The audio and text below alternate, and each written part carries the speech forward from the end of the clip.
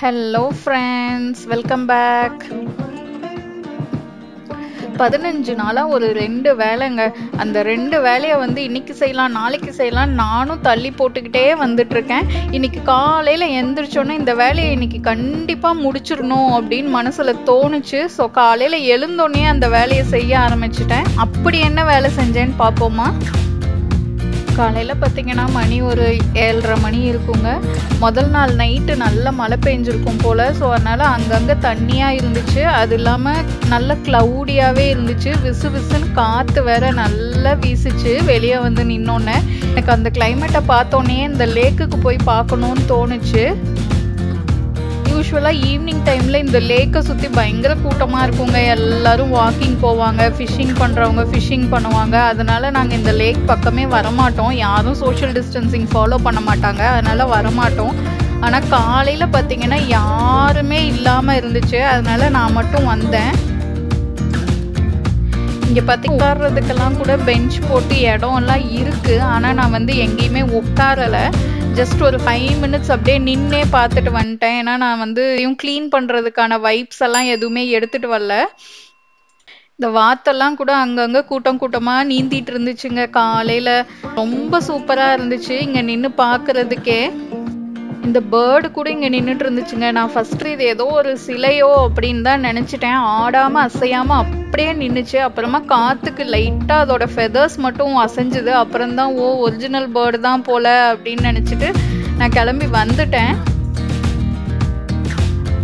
வீட்டுக்கு வந்ததுக்கு அப்புறமா சரி ஃபஸ்ட்டு பிரேக்ஃபாஸ்ட் செஞ்சு வச்சுட்டு அதுக்கப்புறம் வேலையை ஸ்டார்ட் பண்ணுவோம் அப்படின்னு தோணுச்சு. அதனால வந்து பிரேக்ஃபாஸ்ட் செய்ய ஆரம்பிச்சிட்டேன். பிரேக்ஃபாஸ்ட் என்னன்னு பார்த்தீங்கன்னா ரொம்ப ரொம்ப ஈஸியான ஆனால் எல்லாருக்கும் ரொம்ப பிடிச்ச ஒரு பிரேக்ஃபாஸ்ட்ங்க. என்ன பார்க்குறீங்களா? இட்லி உப்புமா.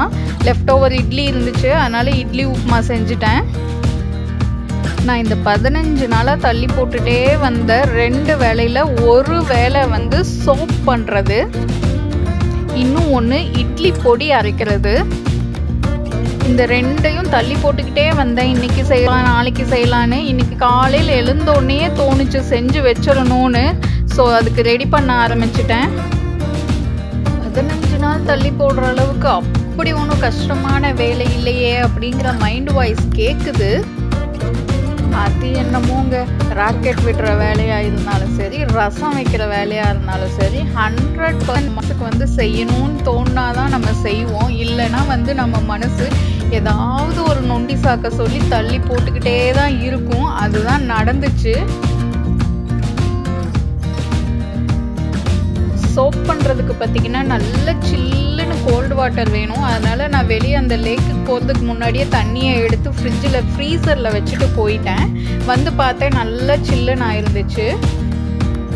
ஃபஸ்ட்டு அந்த கோல்டு வாட்டரில் வந்து நம்ம லையை வந்து மிக்ஸ் பண்ணிக்கணுங்க. ஆக்சுவலாக இந்த சோப் பார்த்திங்கன்னா எல்லாருக்கும் ஒத்துக்குமா அப்படின்னு எனக்கு தெரியலை.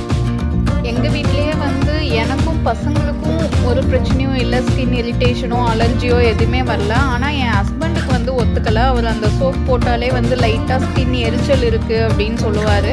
அதனால் அவர் யூஸ் பண்ண மாட்டார். நாங்கள் 3 பேர் மட்டும்தான் யூஸ் பண்ணுறோம். உங்களுக்கு ஹோம்மேட் சோப் யூஸ் பண்ணணும் அப்படிங்கிற ஐடியா இருந்துச்சுன்னா நீங்கள் ஃபஸ்ட்டு என்ன பண்ணுங்கள், உங்களுக்கு தெரிஞ்ச ஃப்ரெண்ட்ஸ் இல்லை ரிலேட்டிவ்ஸ் யாராவது ஹோம்மேட் சோப் பண்ணி வித்துட்டு இருந்தாங்கன்னா அவங்கக்கிட்ட ஒரு சாம்பிள் சோப், அதாவது ஏதோ 1-2 வாங்கி ஃபஸ்ட்டு யூஸ் பண்ணி பாருங்கள். உங்கள் ஸ்கின்னுக்கு ஒத்து வந்ததுன்னா மட்டும் நீங்கள் வீட்டில் செஞ்சு யூஸ் பண்ணுங்கள். என்ன கேட்டால் நான் அதுதான் பெஸ்ட் ஐடியான்னு சொல்லுவேன். நாங்களுமே வந்து ஃபஸ்ட்டு நாங்களாக பண்ணலை, எங்கள் ஃப்ரெண்டு ஒருத்தங்க பண்ணி கொடுத்தாங்க. அவங்க கொடுத்தது வந்து எங்களுக்கு எந்த பிரச்சனையும் வரல அப்படின்னு ஆனதுக்கப்புறம் தான் நாங்களே செஞ்சு யூஸ் பண்ண ஆரம்பித்தோம். இந்த லையை வந்து கொஞ்சம் கொஞ்சமாக அந்த கோல்டு வாட்டரில் கலந்து நல்லா மிக்ஸ் பண்ணி விடணுங்க. ஆக்சுவலாக இந்த லையை வந்து கோல்டு வாட்டரில் போடும்போது ஒரு ஃபியூம்ஸ் ஒன்று வரும். நம்ம ஃபேஸை வந்து பக்கத்தில் வச்சுக்க கூடாது. அது உங்கள் கண்ணை கண்டிப்பாக அஃபெக்ட் பண்ணும். நல்லா ஃபேஸை தூரமாக வச்சுக்கிட்டு அந்த லையை அந்த கோல்டு வாட்டரில் போட்டு அப்படியே நல்லா மிக்ஸ் பண்ணி ஒரு ஓரமாக எடுத்து வச்சிடணும். ஒரு 15 to 30 minutes ஆகும்.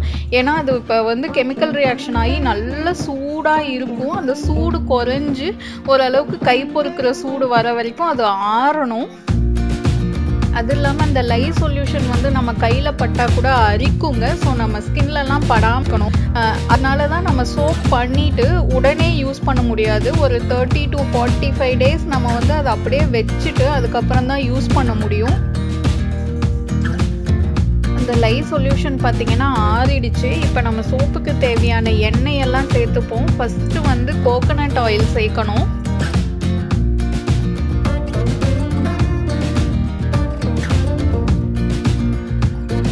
அடுத்து ஆலிவ் ஆயில் சேர்க்கணும். அடுத்தது கேஸ்டர் ஆயில், அதாவது விளக்கெண்ணெய். இந்த விளக்கெண்ணெய் சேர்த்திங்கன்னா தான் சோப்பில் வந்து நுர வரும், அதுக்காக சேர்த்துக்கிறோம். இது கம்மியாக சேர்த்தாலே போதும். இப்போ இந்த எல்லா ஆயிலையும் நல்லா ஜென்டிலாக மிக்ஸ் பண்ணி விடணும். அடுத்து பார்த்தீங்கன்னா இந்த ஆறுன லை சொல்யூஷன் இருக்குல்ல, அதை வந்து கொஞ்சம் கொஞ்சமாக சேர்க்கணும். அப்படியே டக்குன்னு அதில் ஊற்றிடக்கூடாது. கொஞ்சம் கொஞ்சமாக சேர்த்து அதை மிக்ஸ் பண்ணிக்கிட்டே இருக்கணும். இந்த கோகோனட் ஆயில், ஆலிவ் ஆயில் அந்த மிக்சர் கூட சேர்த்து அப்படியே மிக்ஸ் பண்ணிக்கிட்டே இருக்கணும். லை சொல்யூஷன் எல்லாத்தையும் சேர்த்ததுக்கப்புறமா லைட்டாக அந்த ஸ்பேச்சுலாவில் மிக்ஸ் பண்ணால் போதும். ஏன்னா எப்படி இருந்தாலும் நம்ம ஹேண்ட் பிளெண்டர் போட தான் போகிறோம். இப்போ நம்ம ஹேண்ட் பிளெண்டர் வச்சு இந்த மிக்சரை நல்லா பிளெண்ட் பண்ணணும். ஆக்சுவலாக ஹேண்ட் பிளெண்டர் இல்லைன்னா மிக்சி ஜாரில் கூட செய்யலான்னு நான் கேள்விப்பட்டேன். என் ஃப்ரெண்டோட அம்மா ஒருத்தங்க அப்படி தான் செய்கிறேன்னு சொல்லியிருக்காங்க என்கிட்ட. இந்த சோப் மேக்கிங்க்கு யூஸ் பண்ணுற வெசல்ஸு, பிளெண்டரு, அந்த பாத்திரம், ஸ்பேச்சுலா இது எதையுமே வந்து நம்ம வேறு எதுக்கும் யூஸ் பண்ணக்கூடாது. ஏன்னா அது இந்த கெமிக்கல் இருக்கனால அது அரிக்கும். இன்னொன்று வந்து நம்ம சமைச்சிட்டு அதுலேயே வந்து சோப்பும் பண்ண முடியாது. இப்போ இது கூட வாசனைக்காக கொஞ்சமாக நான் வந்து சந்தனம் சேர்த்துருக்கேன். இப்போ இதையும் நல்லா பிளெண்ட் பண்ணணும். அடுத்து பார்த்திங்கன்னா ஃப்ராக்ரன்ஸ் ஆயில். நான் வந்து சாண்டல் ஃப்ளேவர் ஆட் பண்ணுறேன்.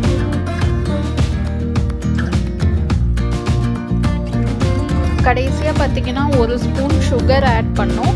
அதுக்கப்புறம் வந்து 1 டீஸ்பூன் உப்பு வந்து நம்ம சால்ட் இருக்கும் இல்லையா, அந்த உப்பை வந்து கொஞ்சமாக தண்ணியில் கரைச்சிட்டு இதில் ஆட் பண்ணிக்கிறேன். நம்ம ஒன்று ஒன்றும் ஆட் பண்ண நம்ம பிளெண்ட் பண்ணிக்கிட்டே இருக்கணும். இந்த உப்பு தண்ணி எதுக்காக சேர்க்குறோன்னு பார்த்தீங்கன்னா அப்போ தான் வந்து சீக்கிரமாக நமக்கு அந்த ரிக்வயர்ட் கன்சிஸ்டன்சி வரும். இல்லைன்னா அப்படியே தண்ணியாகவே இருக்கும். உங்களுக்கு வந்து ஓரளவுக்கு அது செமி சாலிடாக வரணும். அதுக்காக தான் அந்த உப்பு சேர்த்துக்கிறோம். இப்போ ஆல்மோஸ்ட் எனக்கு வந்து தேவையான அந்த கன்சிஸ்டன்சி வந்துருச்சு. இதை வந்து இனி மோல்டுக்கு மாற்றிக்கலாம். ஆக்சுவலாக எனக்கு வந்த கன்சிஸ்டன்சியே தப்பான கன்சிஸ்டன்சி தான். ஏன்னா நம்ம இப்படி ஊற்றணுன்னா அந்த மோல்டில் போய் அது விழுகணும். ஆக்சுவலாக நான் வந்து அள்ளி வைக்கிற மாதிரி ஆயிடுச்சு. இன்னும் ஒரு கரெக்டாக ஒரு நிமிஷம் நான் முன்னாடி எடுத்துருக்கணும். பட் ஃபைன், ரொம்ப கட்டி ஆகலை, லைட்டாக தான் ஆயிருக்கு. இந்த மோல்டை வந்து நீங்கள் யாருமே டிஸ்டர்ப் பண்ணாத ஒரு இடத்துல வைங்க. நான் வந்து என்னோட கராஜில் வச்சுருக்கேன். இது வந்து 24 hours அப்படியே இருக்கணும். எதுவும் டிஸ்டர்ப் பண்ணாமல் இந்த மோல்டுலேயே இருக்கணும். 24 hours கழிச்சு பார்த்தீங்கன்னா இப்படி தாங்க இருக்கும். நம்ம மோல்டை விட்டு இப்படி லைட்டாக ப்ரெஸ் பண்ணால் அது அப்படியே கையோடு வந்துடணும். இப்போ வந்து இது என்ன பண்ணோன்னா மோல்டு விட்டு எல்லாத்தையும் தனியாக எடுத்து அப்படியே வச்சிடணும். இப்போவே உடனே நம்ம யூஸ் பண்ண முடியாது. யூஸ் பண்ணோன்னா அரிக்கும். ஒரு 30 to 45 days வந்து அதுக்கு அந்த க்யூரிங் டைம் கொடுக்கணும். அப்போ தான் வந்து நம்ம யூஸ் பண்ணுறதுக்காக அது ரெடி ஆகும். அப்பாடா, ஒரு வழியாக ஒரு வேலை முடிஞ்சுதாங்க. இனி அடுத்த வேலையை பார்ப்போம். 8 காஷ்மீரி சில்லி, 4 நார்மல் வரமிளகாய் எடுத்து நல்லா வாசம் வர வரைக்கும் வறுக்கணுங்க. நான் காஷ்மீரி சில்லி எதுக்கு எடுத்திருக்கேன்னா அந்த ரெட் கலர் வரதுக்காக எடுத்திருக்கேன். நீங்கள் நார்மல் மிளகாய் யூஸ் பண்ணுறதுனாலும் யூஸ் பண்ணலாம். கொஞ்சம் கம்மியாக யூஸ் பண்ணுங்கள். ஏன்னா காஷ்மீரி சில்லியில் காரம் இருக்காது. அதனால நான் 8 எடுத்திருக்கேன். 2 கப் கருப்பு உளுந்து எடுத்திருக்கேன். இதை வந்து லைட்டாக ஃபஸ்ட்டு வறுத்துப்போம். அதுக்கப்புறமா என்ன பண்ணோன்னா 1 கப் கடலைப்பருப்பு எடுத்துக்கணும். நான் வந்து குவான்டிட்டி கொஞ்சம் நிறைய சேர்க்குறேன். நீங்கள் கம்மியாக செய்கிறதுனா அதுக்கேற்ற மாதிரி குவான்டிட்டியை அட்ஜஸ்ட் பண்ணிக்கோங்க.